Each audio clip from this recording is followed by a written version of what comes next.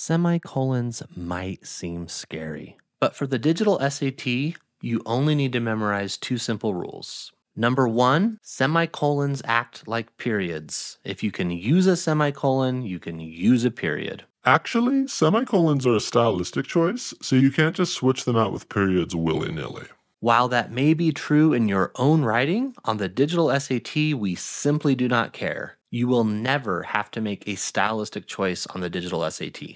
On this question, for example, we see that a period and a semicolon are both options, which is cool because they do the same thing and there's no other difference in the answers. So we know that we can eliminate both of them because you can't have two right answers. And real quick, see if you could figure out what the right answer is. Go ahead and pause the video. All right, the correct answer was D.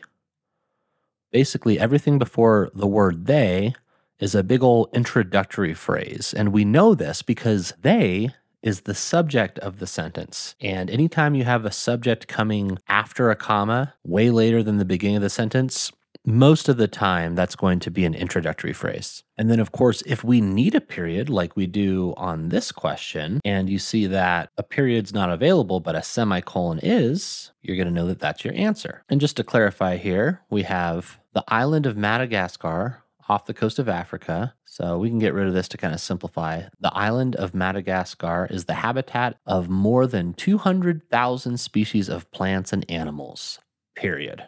Many are not found anywhere else on the planet, period. So two full sentences, we want a period or a semicolon. And rule number two, it's not quite as simple, but once you know what to look for, it's pretty easy to spot. To understand the second rule, it's important that you first understand the comma rule that it stems from. And you probably do because this is the most common comma rule. We use commas to separate items in a list. We can see that here pretty clearly. I need to buy three things at the store. Our first item is apples, so we get a comma. Second item is bananas, comma, and oranges. Pretty simple. But what if the sentence looked like this? I need to buy three things at the store. Apples, which are my favorite fruit, bananas, which are a great source of potassium, and oranges, which are packed with vitamin C. So here, we're using commas because that's the rule, right? And this is acceptable, but I think you would agree that it looks kind of wild because we have so many commas, it's hard to keep track of what's going on. So in this case, we can employ the second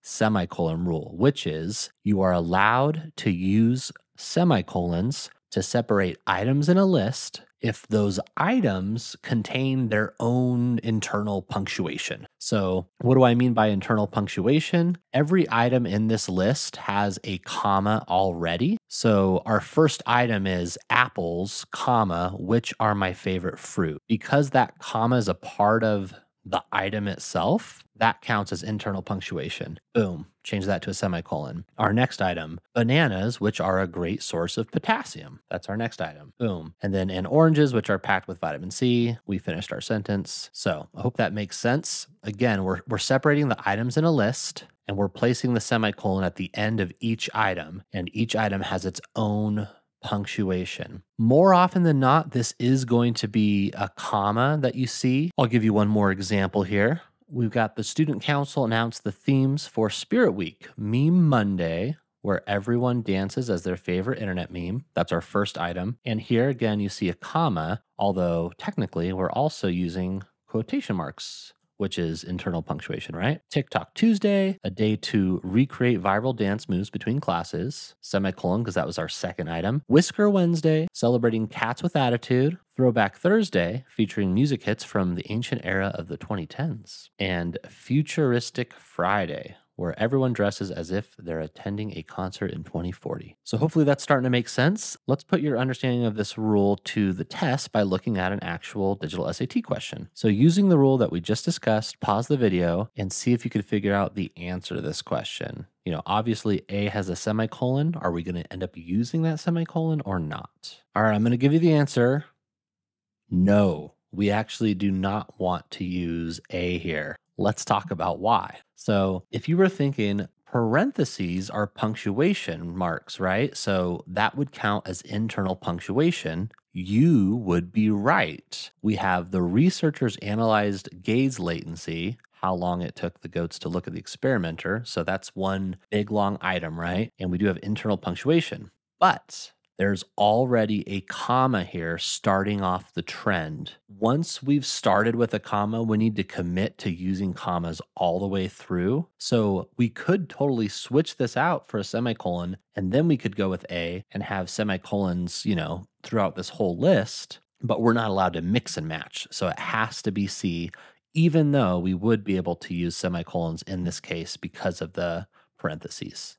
All right, let's just quickly go through a couple more to solidify this knowledge. Go ahead and pause and try to answer the questions yourself first, then I'll go ahead and explain. So we've got Charlie spun his guitar while playing and slapped the body of the instrument for a rhythmic effect. He even perfected startling tricks. And then I'm going to finish right there because we know that the sentence basically ends, right? He even perfected startling tricks like all this stuff. So we do have two full sentences, which means a period would work and a semicolon would work. Now, B has a semicolon, but we have the word and. Not only do we not want to use a coordinating conjunction when we're using a semicolon, we also don't have the word he. So B is very wrong. All right, this one we've got lightning bolts can be up to 5 times hotter than the surface of the sun. And all the answers are which is far hotter than the melting point of silica. And again, I can tell that the rest of this is just extra information being added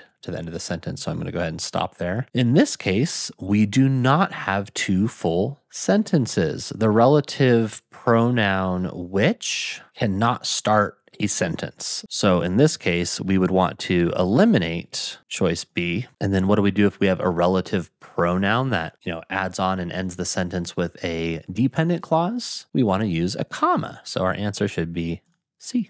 Best practices would be to get rid of these other ones first with, logical rationale, but I was very confident on this one. All right, one more. Take a look. Each year, many species of shorebirds migrate from locations in the southern hemisphere to their breeding grounds in the Arctic, which is a journey of thousands of kilometers that requires frequent stops to fuel up. So in this case, we could go with either a journey or which is a journey, but our only option with which is has a semicolon. And as we just mentioned, which is going to be a relative pronoun. And let's follow best practices like I did not on the last one. Let's eliminate first. What was that rule that I showed you at the very beginning? We can't have a period and a semicolon because they both do the same thing. So we could eliminate both of these because you can't have two right answers. By process of elimination, we have to go with B. And if those example questions did not look familiar, that's because they're not actually from the College Board practice exams. They're from our in-house practice exams. And that's not actually Blue Book you're seeing, that's our in-house interface that we designed to mimic the Blue Book interface. So to practice these techniques, go ahead and sign up for a free practice exam using the link in the description.